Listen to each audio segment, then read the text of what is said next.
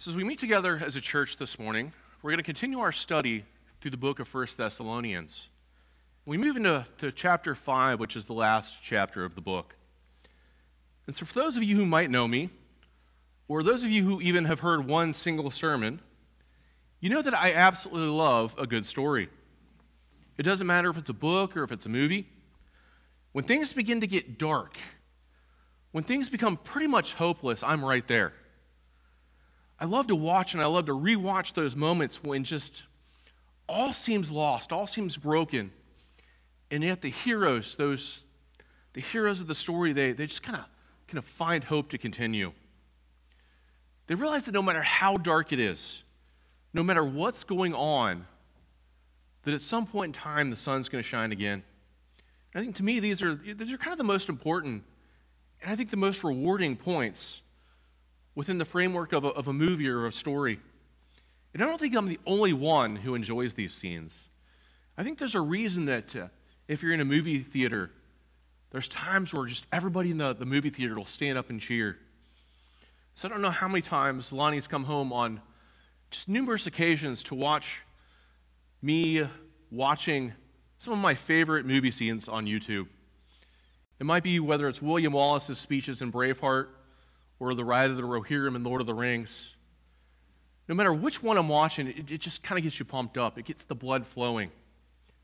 And it's that hope. It's that chance to watch something that meets the odds that just kind of drives you. And as human beings, I think we're all have kind of this ingrained sense to want to hope. We want to see David beat Goliath.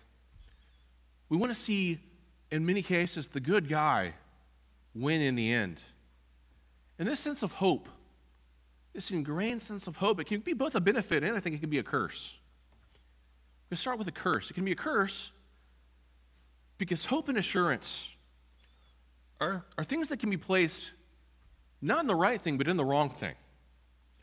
As Americans, we can place our hope in wealth.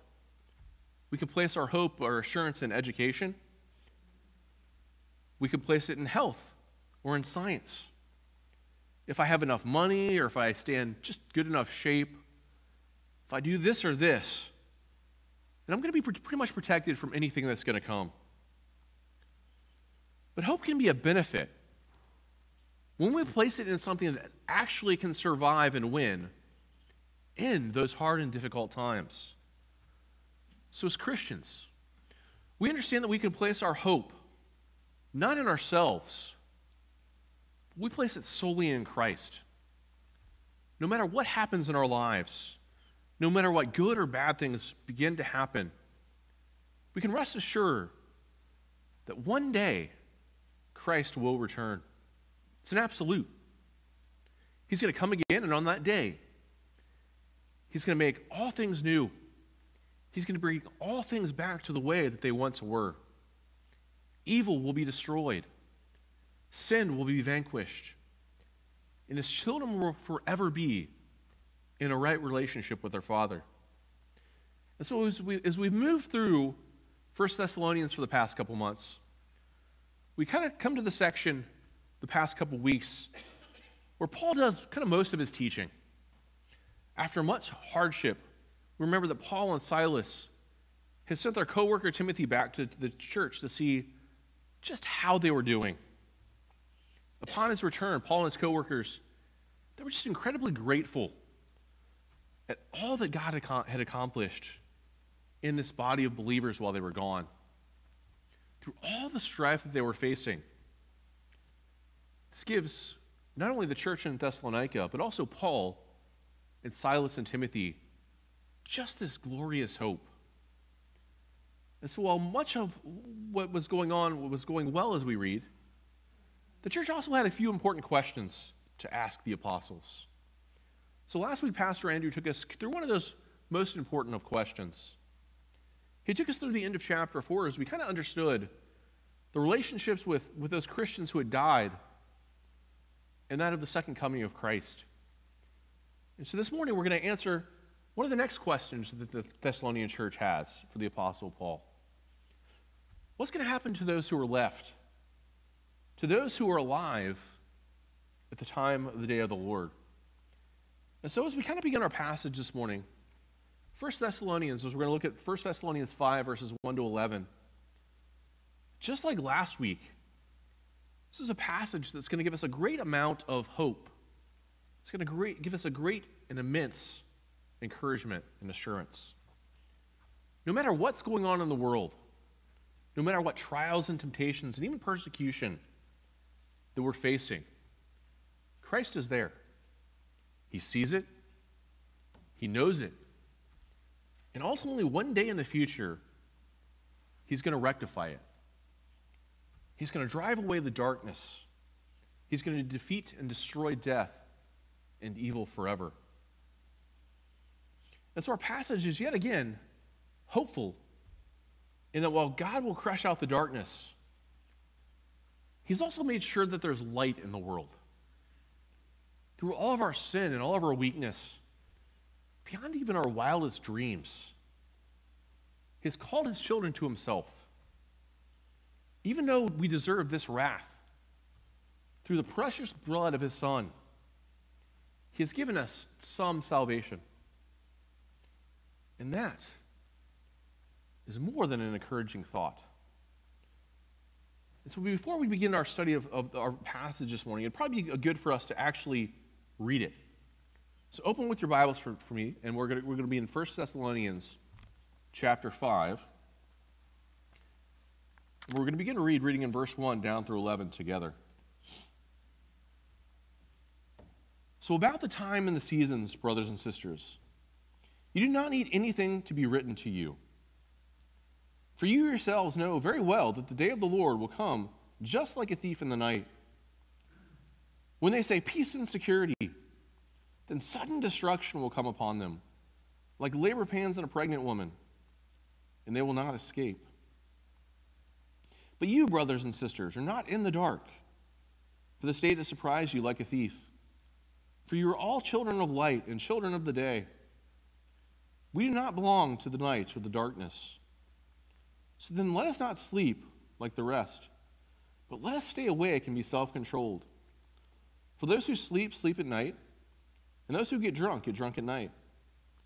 But since we belong to the day, let us be self-controlled and put on the armor of faith and love, and a helmet of the hope of salvation.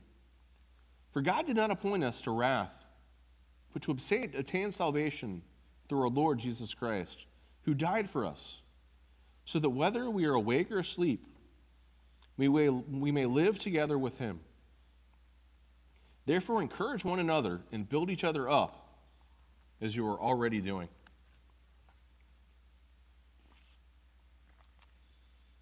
And so as we just read, Paul begins this section of Scripture in verse 1 of chapter 5. And so what about these things are still around when Christ comes back? How will we be ready? So in this verse, he begins to answer these questions of the church in kind of a simple way. He and his companions have already taught them all they need to know about the day of the Lord. About the times and the seasons, Paul begins, brothers and sisters. You do not need anything written to you. So this is, as we said, this is already something that had been taught to them just in that simple, short time that Paul and his co-workers had been with the church. In his answer, Paul doesn't simply give them anything new. He doesn't give them a list of times or a list of dates. He doesn't kind of try to give them this chart or this map to kind of figure out what the end of is going to look like. And so what does Paul actually say? So instead of giving them this kind of more information, he instead gives them something a little bit different. He gives them pastoral care. So Paul begins to teach them how this information, the information that they already know, how that should be at work in their lives, not just in the future, but on a daily basis. He gives them hope that no matter what is happening on earth, no matter what persecution they may be facing, as I said before, God both sees and he knows. Through all the cries of how long, O Lord, as we read in the Old Testament, they're going to be vindicated just like the prophets and the people of old. And so Paul begins this training as we move into verse 2, when he begins to teach them what this day of the Lord is actually going to start to look like. So in this verse, along with the passages that we're soon going to read, we must understand the Bible does not pull its punches. So as believers, as those who understand the glory and we understand the wonder of the second coming, I think it sometimes jades us just a bit in how we view the second coming. It's not a bad thing, but we begin to see it this day, as we should, as a wonderful day when we're going to be with Christ forever. It's absolutely and utterly true. I'm not saying that we need to change our minds at all, because this is actually our greatest hope. It's what we're striving for. It's what drives us on all through our lives. But what we don't see, and sometimes kind of slips our minds, is the other side of the day of the Lord. It's that side that shows God's wrath on sin. The side of the day of the Lord that the world should utterly fear. As Paul teaches us this morning, he's going to teach us on and kind of show us both of these sides. And so he's going to break his teaching down kind of into two particular groups of people. Those that do not follow Christ, and also those who do. And as we're going to soon see, the response to the day of the Lord will be quite different depending on which group of the people one might belong to. And so the first group that Paul begins to talk about, those who we're going to start just talking about this morning, is those in the world who do not know and do not follow Christ. For those in the Thessalonian church, and many throughout the world today, this is a group of people who is going to actually include those who are persecuting them. This persecution, what they've been facing, has essentially been going on as we continue to read over and over again since the beginning of the church. But before we really kind of compare these two groups of people and how they respond to the day of the Lord, I think it's probably in our best interest to kind of understand what this phrase actually means. And so we first begin to hear about the day of the Lord all the way back in the prophecies of Amos.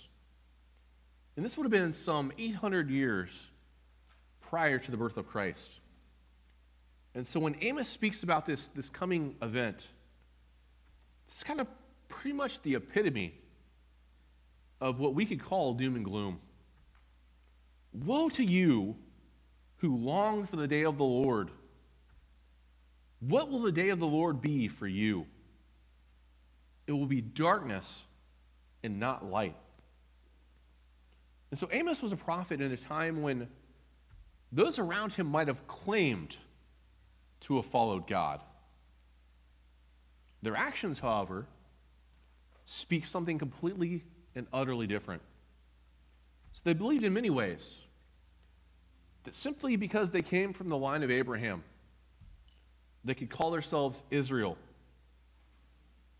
That this meant they were completely at peace with God.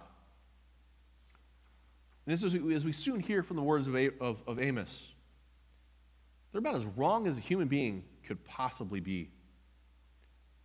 They firmly believe that they're in the light.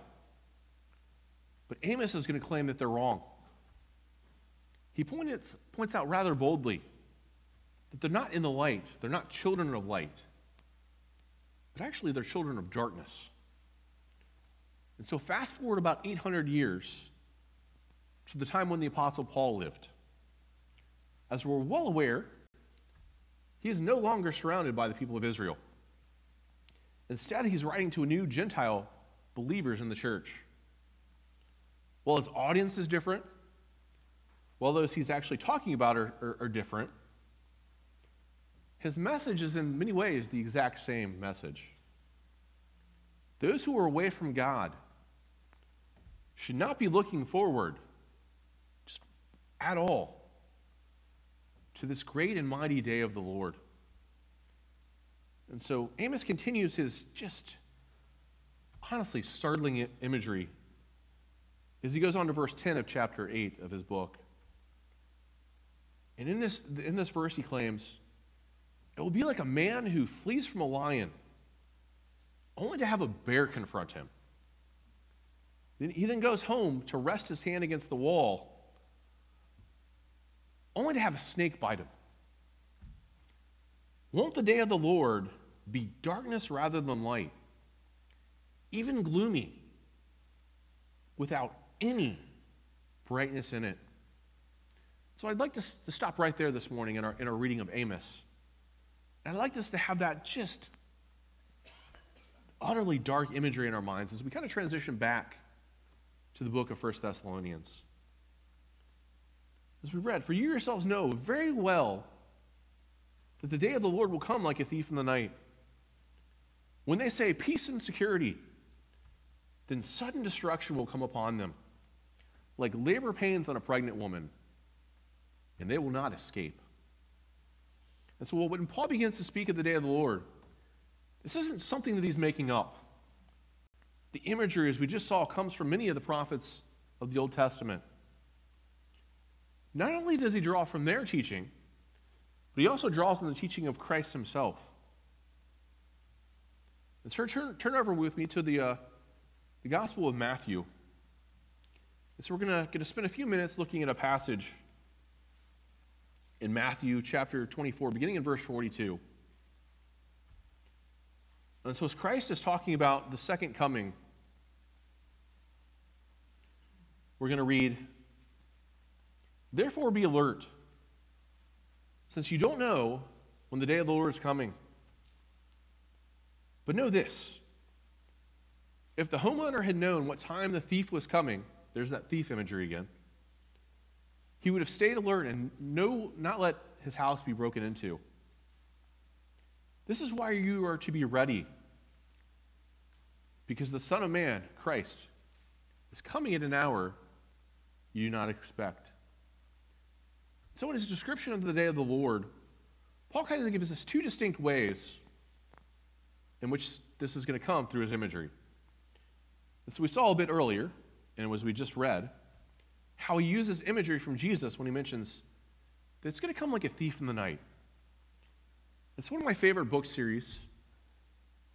It contains one of the main characters, and he's a young teenage thief named Jimmy the Hand.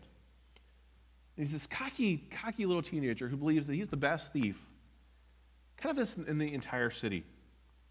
And I think this passage reminds me of Jimmy, because throughout this series, he's kind of able to steal from anyone at any time. He has this almost supernatural ability to strike. And the person he steals from, they're not going to know it for days. It doesn't matter if it was a common merchant or if it was the king. It was almost impossible to know when Jimmy would strike. And it's the same way for those who live in darkness. So the church in Thessalonica lived at a time in the Roman Empire that was considered the Pax Romana. So it was a time of great peace. It was great security, kind of all throughout the empire. With all of its might, with all of its wealth and power behind it, they believed they were pretty much untouchable. And so in the age of postmodernism, much of those around us kind of believe the same thing. We might not believe in the power and the security of the Roman Empire.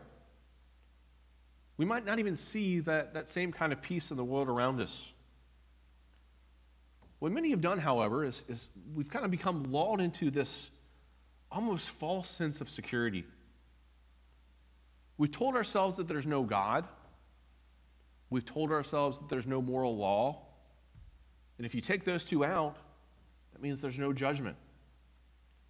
If there's no judgment, then there's no final reckoning, and I can live however I want to live. And the second aspect of the day of the Lord that Paul speaks on is that it's completely unavoidable. Amos talked about it as we read in a very similar way. Destruction will come upon them, like labor pains on a pregnant woman. So a pregnant woman, one who was actually going to have a child, is ultimately going to have some type of labor pain. It might happen early. It might even happen later. But the baby is going to come, and it will probably be painful. So this is one thing. Now, kind of think this one thing through with me this morning. You have this cosmic event. It's an event of destruction that can happen pretty much at any time. Not only that, there's no way you can get out of it. I think this is where the imagery from Amos is just so daunting. You might somehow escape a lion. Not sure how, but we'll say it's possible. And then what do? You run straight into a bear. That's scary. But we'll go with this. You escape the lion, somehow you escape the bear, and you're able to run home. And you slam the door, and you think you're safe, you think you're secure, and you kind of lean up against the wall, and what happens? You get bit by a snake. It's unavoidable. And so, I don't know about you, but I cannot at all picture anything darker than this, right?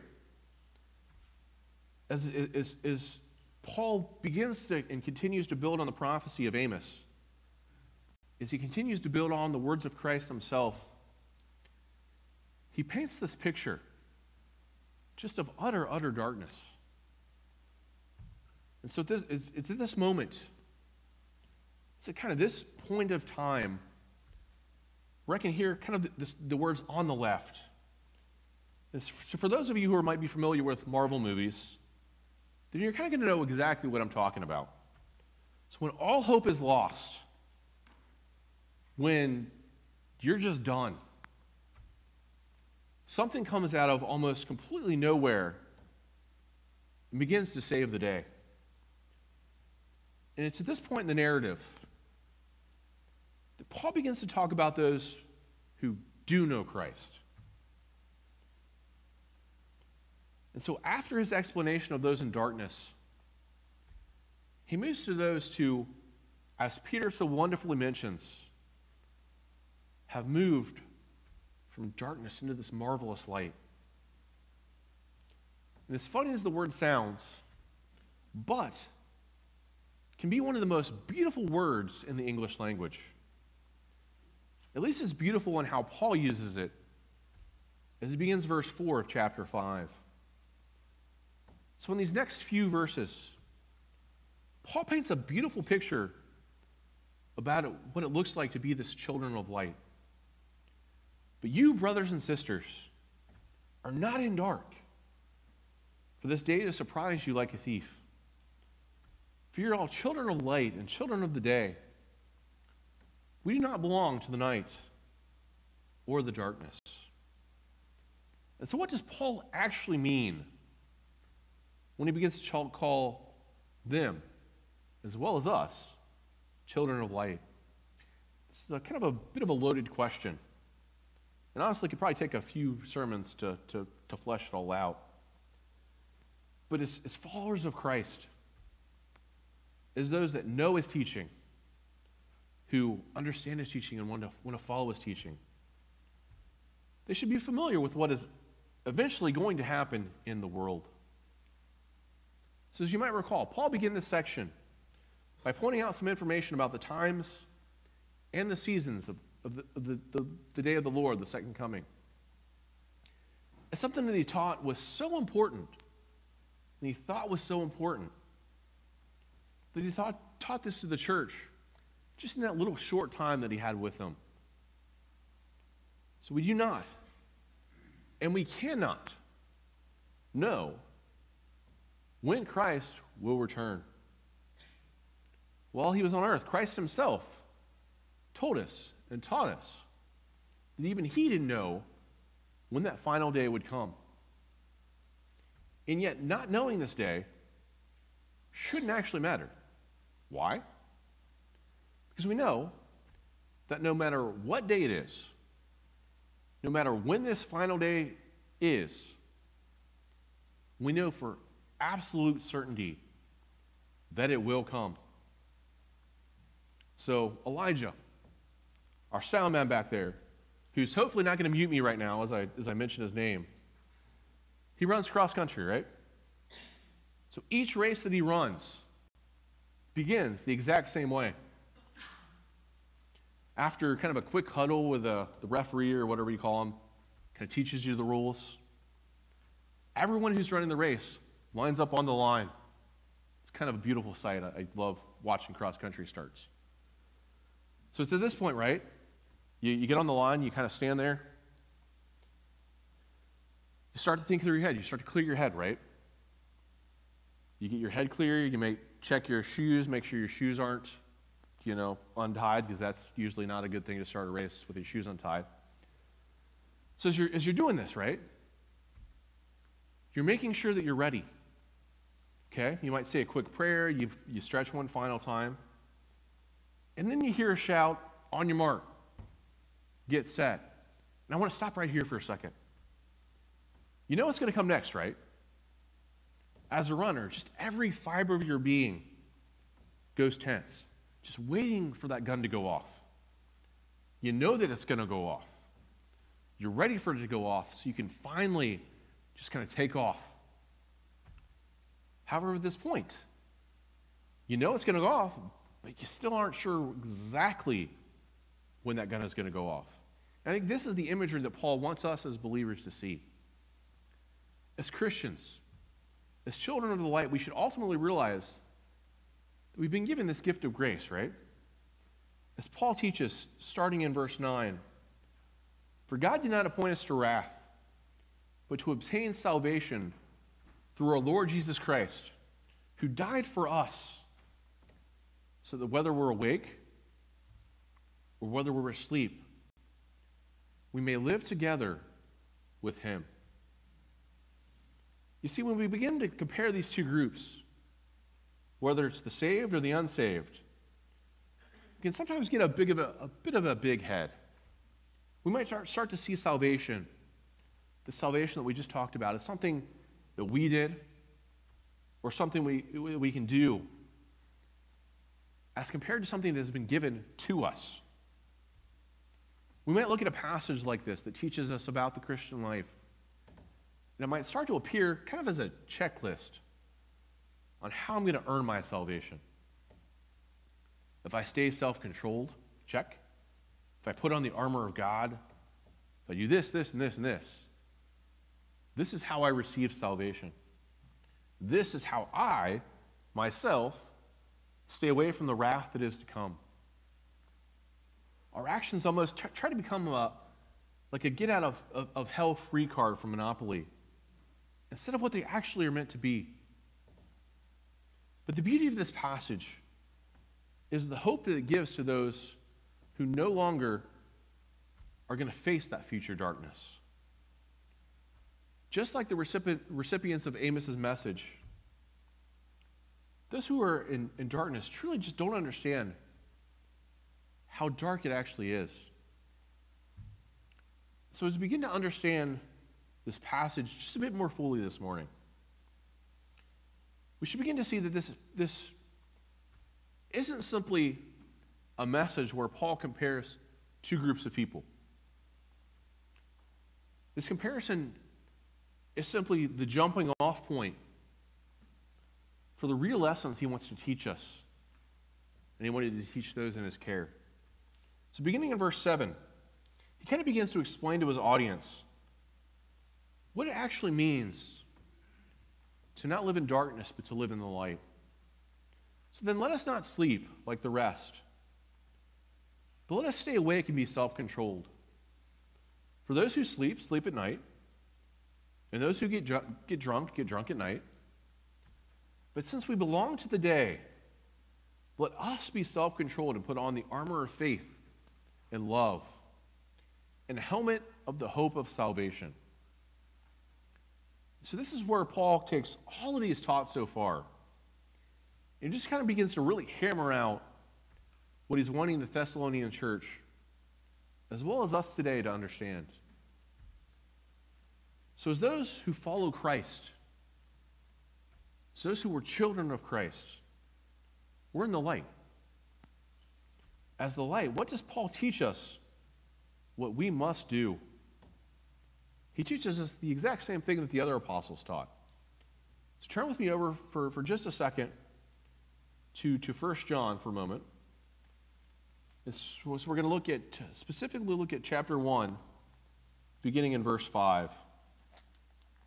I'll give you just a few seconds to turn over there along with me.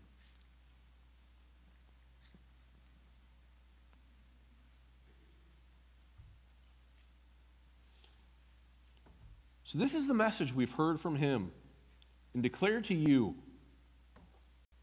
God is light, and there is absolutely no darkness in him. If we say we have fellowship with him, and yet we walk in darkness, we're lying, and we're not practicing the truth. If we walk in the light as he himself is in the light, we have fellowship with one another. And the blood of Jesus, his Son, cleanses us from all sin. If we say we have no sin, we're deceiving ourselves, and the truth is not in us. If we confess our sins, he is faithful and righteous to forgive us our sins and to cleanse us from all unrighteousness.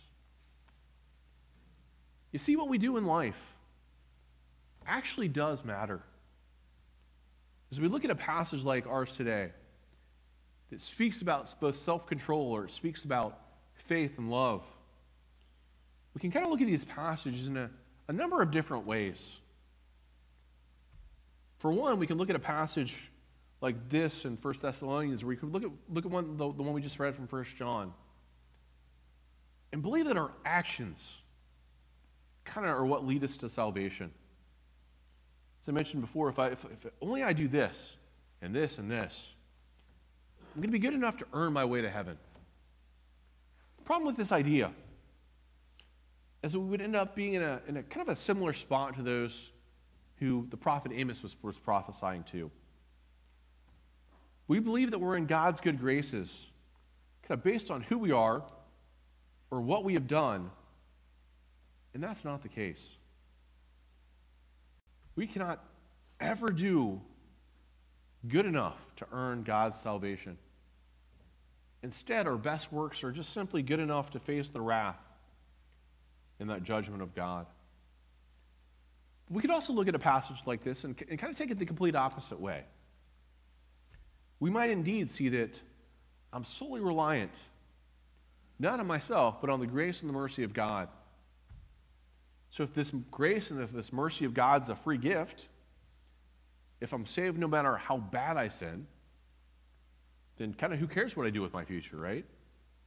This idea that is something that Paul also squashes just all throughout his letters. But as we read in our passage today, our actions don't earn us salvation, but they are indeed the result of that salvation. Through the mercy of God, he has called us out of darkness, out of the sin that holds on to us, and has called us into the light.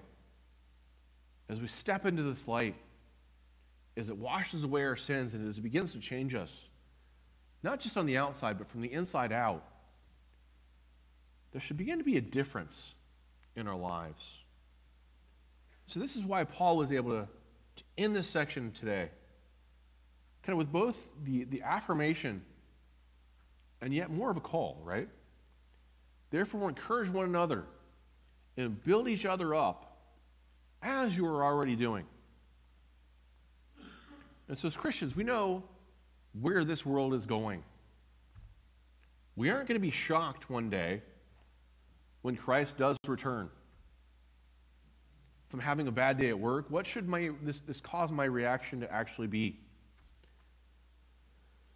Should definitely not be throwing a pencil, but to remember where Christ is leading all this. If I see one of my Christian brothers or my Christian sisters struggling, how do we begin to build each other up?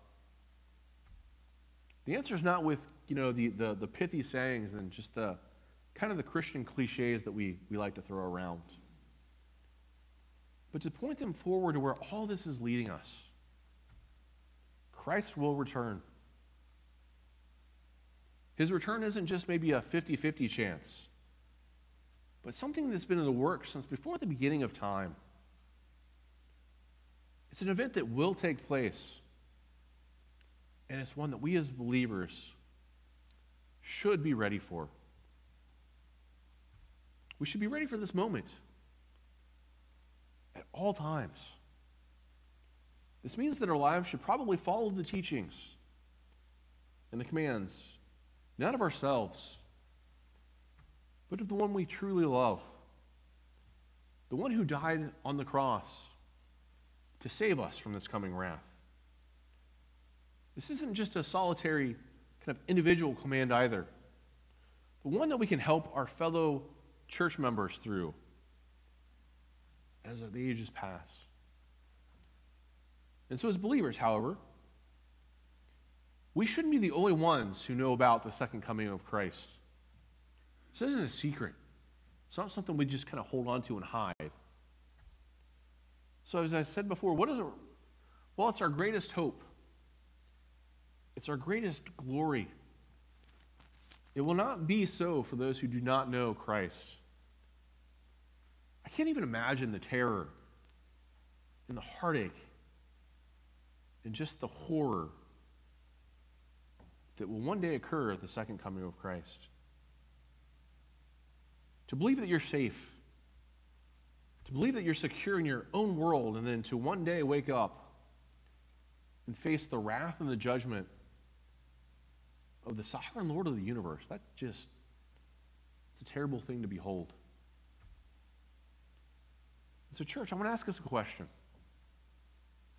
How do we share this knowledge with those around us? How do we warn them of this coming judgment? Since we live in a world that loves to shout, loves to fight, just be on Facebook for about 5 minutes and you'll see that. And sometimes fighting is the answer. But I want to keep going and ask this other question. So what does the world see when it actually does hear the church speak about the second coming of Christ? Does it see a church who actually cares for them? Who is calling them to repentance because it loves them, and it truly wants to see them saved? Or does it see a church who's simply checking off the box, that doesn't actually care for our neighbors or family, or even those who persecute us, has a chance to come to Christ? And so this topic isn't something abstract for Paul. It isn't something that he read about in a textbook and is just kind of pondering for the fun of it. It's something that truly, truly matters to him. All throughout the New Testament, you can see how much Paul loved people. It didn't matter if they were Jewish like himself, or if it was a Gentile Roman guard in Rome. He wanted them above all else to hear the gospel. He wanted them all above all else to hear the love and the mercy of Christ. So we must remember that Paul, just like each of us, was on the other side of this at one point in time. Paul was even actually a persecutor of the church, right? He had Christians persecuted and killed, all because he believed at one point rather strongly that Christ was not who he claimed to be. He had looked judgment square in the face, and yet it was only through the mercy and the grace of God, while Paul was traveling on the road to Damascus, that brought him from darkness into this marvelous light. See, he understood that the wrath and the judgment of God is just. It's necessary because God is holy. But it doesn't stop him from sharing the gospel with those who are even persecuting him. In fact, this should push us harder and harder, because we know, just as Paul knows, what is eventually going to happen. And so as a church, we can take great encouragement from a passage like this. It should push us to understand what it truly means, not to love ourselves, but to love one another, and to encourage each other, and to build one another up, not in ourselves, but in the Lord. We can learn to help each other to repentance. We can call each other to repentance. And we can call each other to ever and ever and ever be growing in the faith. So it helps us to truly learn what love and faith are as we grow in each every single day. It should also cause us as a church to be able to reach into our community, not with a hateful judgment, but as a loving warning of what is to come one day. It isn't something that we can simply water down or sweep under the rug. As the prophet Amos teaches us, the judgment of God, the day of the Lord, is not something that the world should be looking forward to without Christ. And yet, as followers of Christ, we can invite them into this love and the mercy of this one true King who is the sovereign Lord of the universe.